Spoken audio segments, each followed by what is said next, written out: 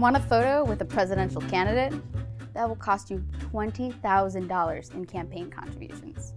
Want to talk to that candidate before dinner? Tack on an additional $50,000.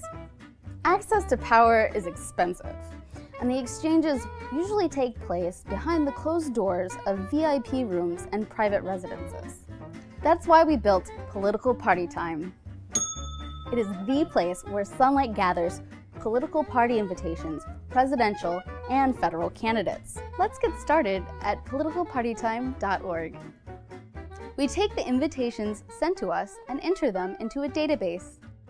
We let you sort the invites by political candidate, fundraiser host, location, and event date. To see a calendar of all the invitations, click Calendar in the navigation.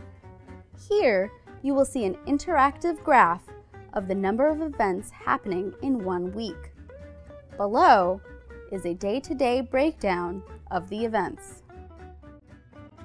Click on a listing to see who the fundraiser is for. Another useful way to access Party Time is by searching for a candidate. For example, type in any senator's name, say Max Baucus, and hit Go.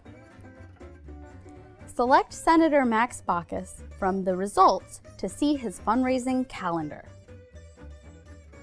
In this example, we see there are 32 fundraising events for the Baucus campaign. The detailed list is broken down by date, beneficiary, host, event, and location. A special note about the hosts.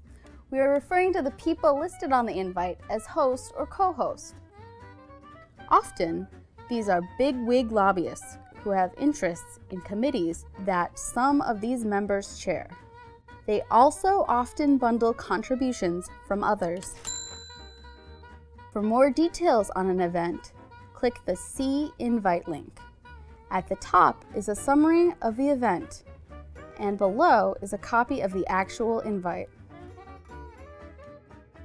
If you want to crunch numbers with the entire Party Time database, click the Data API tab. Click on the CSV link. That takes you to a scary-looking page, but don't worry.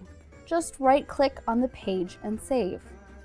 You will be able to open the records in Excel and sort the data in many ways. USA Today used this data to discover that former employees of Bain Capital are Romney campaign bundlers. NBC News used Party Time to identify the influence of corporate donors at the 2012 political conventions. And Sunlight's reporting group used this data for a report about how the House freshman class of the 112th Congress started fundraising soon after arriving in Washington.